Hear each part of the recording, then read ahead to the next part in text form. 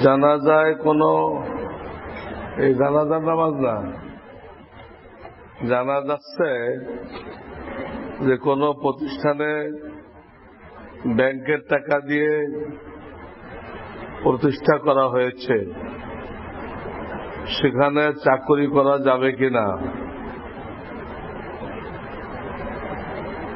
তারা কেন ব্যাংক থেকে নিছে সুদভিত্তিক লোন, এইটা আগে তাদের থেকে জানতে হবে। সুদভিত্তিক লোন যদি শরিয়ত সম্মত কারণ না পাওয়া যায় তো এই লোন নেওয়া হারাম হয়েছে। লোনের টাকা হালাল, সুদ দেওয়া লাগবে এটা হারাম। তাদের শরিয়ত সম্মত কারণে নিয়ে থাকে তারা গুনাহগার হবে না। আর যদি শরিয়ত সম্মত কারণ ছাড়াই টাকা বাড়ানোর জন্য নিয়ে থাকে, সুদভিত্তিক লোন নিচ্ছে কেন? টাকা বাড়ানোর জন্য, তার কোনো খাওয়া পড়ার সমস্যা নেই, তো তার জন্য ওই লোনটা হারাম হবে, এলো মাসলা। কিন্তু যারা ওখানে চাকরি করবে তাদের চাকরি হারাম বলা হবে না, যেহেতু লোনের মূল টাকাটা হালাল, ওখানে একটা হারাম যোগ হয়েছে। ব্যাংকে যে সুদ দিবে এটা আলগা জিনিস, এই সাইডটা হারাম। টাকাটা নিচ্ছে করজ লোন, ওটা কিন্তু হারাম না, ভালো করে বুঝুন। শরিয়ত সব মিলে খিচুড়ি পাকায় নেই, সুদ দেওয়া হারাম তো সব হারাম, ওরকম না। একটা পার্ট ঠিক আছে আর একটা পার্ট ভুল, কিন্তু যদি ঠেকায় পড়ে নেবে তার সুদভিত্তিক লোন নেওয়া যায়, থাকা খাওয়ার ব্যবস্থা নেই, কেউ সুদ ছাড়া লোন দিচ্ছে না, তো তার জন্য সুদভিত্তিক লোন নেওয়াও জায়েজ।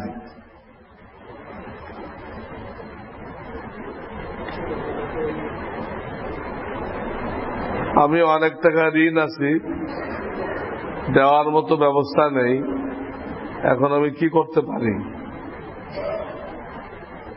আপনি বাদ মাগরিব ঈশা টাইম হওয়ার আগ পর্যন্ত প্রত্যেকদিন সূরা ওয়াকিয়া পড়বেন। 2 নম্বর আমল হল সূরা বানী ইসরাইলের শেষ আয়াত, যেটা সূরা কাহাফের আগের আয়াত, বনী ইসরাইলের শেষ আয়াত, এই আয়াতটা মাঝে মধ্যে পড়বেন। 3 নম্বর, আমার মাসনুন দোয়া দুরুদ নামে একটা বই আছে, ছোট মাসনুন, ওখানে একটা দোয়া আছে ঋণ পরিশোধের দোয়া, ওই দোয়াটাও 5 ওয়াক্ত পড়বেন। আল্লাহুম্মা ইন্নী আউযু বিকা মিনাল হাম্মি ওয়াল হুজন ওয়া আউযু বিকা মিনাল আজজি ওয়াল কাসাল। দোয়াটা হয়তো দেখে নেন, 5 ওয়াক্ত ফরজ নামাজে পড়ে এই দোয়াটা পড়বেন। এই 3টা কাজ করেন, বাদ মাগরিব ওয়াকিয়া, আর যখনই মনে পড়ে বনী ইসরাইলের শেষ আয়াত, আর মাসনুন দোয়া থেকে ওই দোয়াটা 5 ওয়াক্ত নামাজের পর যে দোয়া করবেন ওখানে একবার করে পড়েন। ইনশাআল্লাহ গায়েবের পক্ষ থেকে আল্লাহ আপনার ঋণ পরিশোধের ব্যবস্থা করে দিবেন।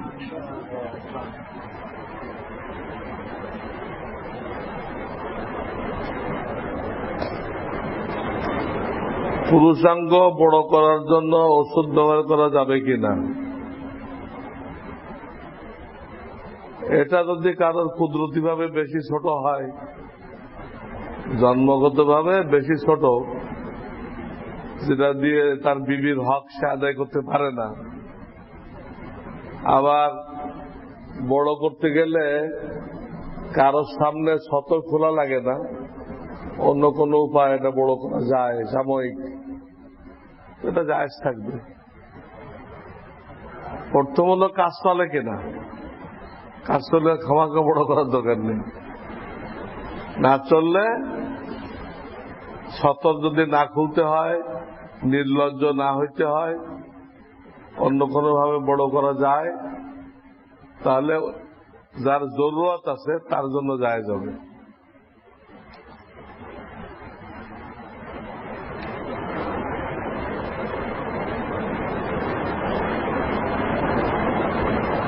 যদি কেউ দুরুদ, ইস্তিগফার, তাসবিহ পাঠরত অবস্থায় পথে চলতে থাকে, এই অবস্থায় কেউ সালাম দেয় তো জবাব দেওয়া জরুরি কিনা? যদি আপনি আওয়াজ করে পড়েন তো সালাম দেওয়াই জায়েজ নেই। চুপে চুপে পড়তেছেন তখন তো লোকেরা দিবে, তখন আপনি ওটা বন্ধ করে জবাব দিবেন। চুপে চুপে পড়লে ওটা বন্ধ করে জবাব দিবেন। আর কিছু আওয়াজও পড়েন তখন আপনাকে সালাম দেওয়া জায়েজ নেই। কেউ দিয়ে ফেললেও জবাব দেওয়া জরুরি না।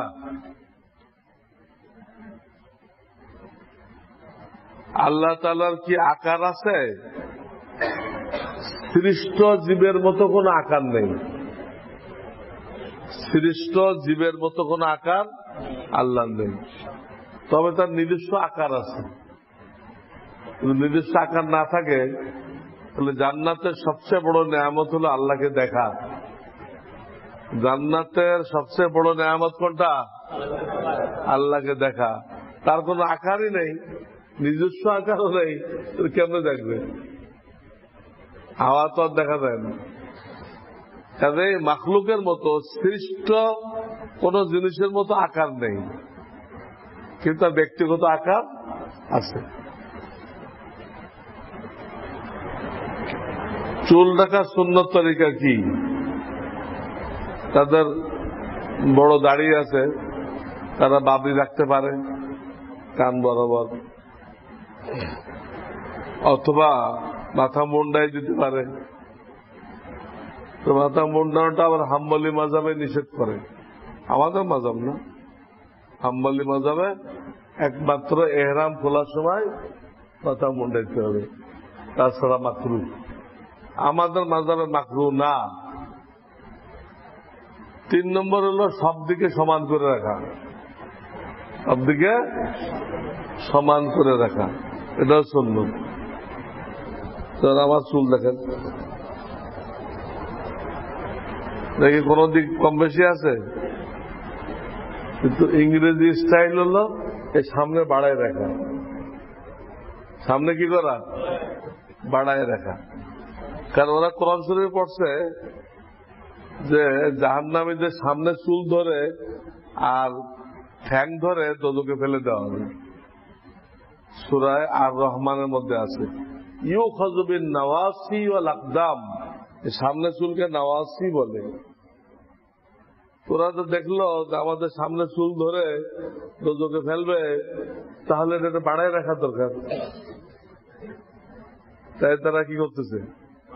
বাড়ায় রাখছে। আমাদের তো জাহান্নামে দেওয়ার কোনো দরকার নেই, আছে? জাহান্নামের সাথে আমাদের কি সম্পর্ক? আমাদের বাড়ায় রাখার দরকারও নেই।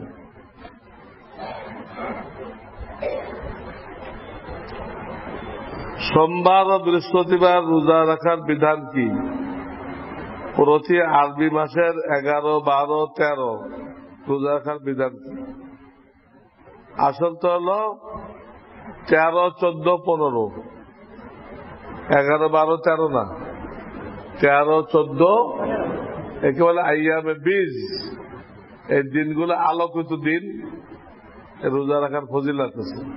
এই 3 দিন রাখলে সে কেমন যেন সারা মাস কি করলো? রোজা রাখে। সোমবার বৃহস্পতিবার মানে রোজা রাখার অনুমতি আছে, শুধু শুক্রবার রাখার অনুমতি নেই।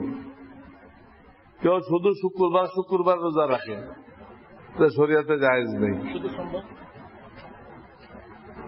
তা রাখতে পারে।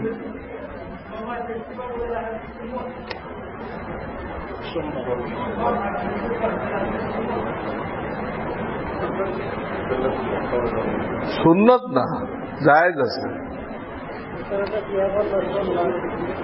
সবে মেরাজে রোজা রাখার ফজিলত কি?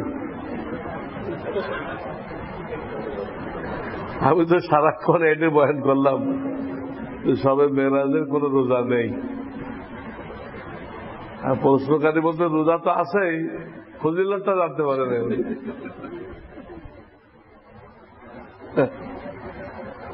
মাসাই নেই, তার বুধবার কি? গ্রাম দেশে মহিলারা একটা ফতোয়া দিচ্ছে, মাসা থাকলে বুধবারে ওঠা নিষেধ। মাসা বুঝেন? এই তক্তা দিয়ে একটা জিনিস বানায় ঘরের এক সাইড দিয়ে, ওরে বিভিন্ন সামান টামান থাকে, ধান টান থাকে, ওটাকে কি বলে? মাসা বলে, মাসাং বলে। এই মহিলারা ফতোয়া দিছে, শরিয়াতের না এটা, এই মাসাতে নাকি বুধবারে ওঠা যাবে না, তাহলে বরকত নষ্ট হয়ে যাবে।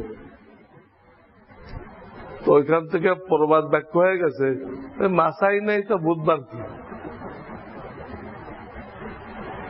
তো মেরাজে রোজাই নেই, তার ফজিলত কি? রোজাই নেই, ফজিলত কি?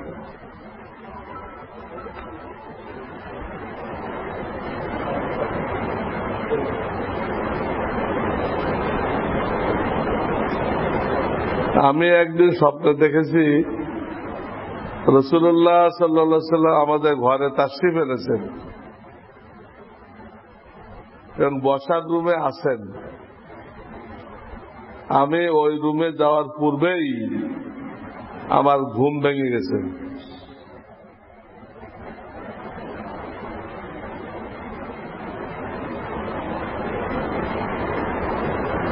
আর তার স্ত্রী স্বপ্ন দেখছে নবীদের সাথে আলোচনা হইতেছে, সেটা কোন বিয়ের ব্যাপারে। তিনি নবীদের উপর অনেক দুরূদ শরীফ পাঠ করেন। যে কোনো ভাবে দেখা যাক, এটা সাহাবী হওয়ার কোন দলিল না, তবে এটা ফজিলত আছে এবং ওই ব্যক্তিকে আরো বেশি সুন্নতের উপরে চলার জন্য তাকিদ করা হয়। দেখলো সেটাতে আরো বেশি সুন্নতের উপরে চলে এবং দুরূদ শরীফ বেশি বেশি পড়ে, তার একটা তাকিদ করা উদ্দেশ্য। যারা দুরূদ বেশি পড়ে, সুন্নতের উপরে চলে, তাদেরকে স্বপ্ন দেখে, কিন্তু দেখা কোনো জরুরি না। এটা স্বপ্ন দেখা কোনো জরুরি, যেই সুন্নতের উপর চলবে সে কবরে যখন জিজ্ঞেস করবে এই লোককে, বলতে হয় আমার নবী মুহাম্মদ রাসূলুল্লাহ, সারা জীবন তার সুন্নতের উপর চলছে, সেই লোকটাকে দেখলে বলবে না তার দাড়ি, আমি তার মতো দাড়ি রাখছি, আমি তার মতো মোচ রাখছি, সব মিল আছে, তাহলে আমার নবী এটা, আর কে আসবে এখানে?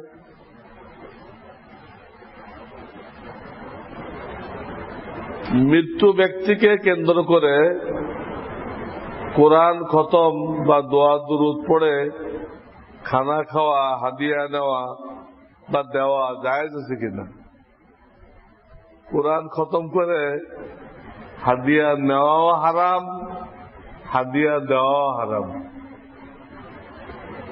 আপনি দুনিয়ার জন্য খতম পড়াইলে হাদিয়ার লেনদেন করতে পারবেন দুনিয়ার জন্য। দুনিয়ার জন্য যেমন আপনি অসুস্থ, আল্লাহ আপনাকে সুস্থ করে দিক, আপনার ছেলে পেলে পরীক্ষার রেজাল্ট ভালো করুক, আপনার কোন নেক মকসুদ আছে, আল্লাহ নেক মকসুদ পূরণ করে দিক, এইসব উদ্দেশ্যে খতম পড়াইলে টাকা দেওয়া জায়েজ, নেওয়া জায়েজ। কিন্তু খতম তারাবি বা মুর্দাকে সওয়াব পৌঁছানো, এইখানে টাকা দেওয়া হারাম, নেওয়া হারাম। দিলেও গুনাহ হবে, নিলেও গুনাহ হবে। আর ওই যে মাইয়েতের জন্য পড়লেন, ওই মাইয়েত কিছুই পাবে না, একদম বেকার। সুবহানাল্লাহি ওয়া বিহামদিহি, সুবহানাল্লাহ।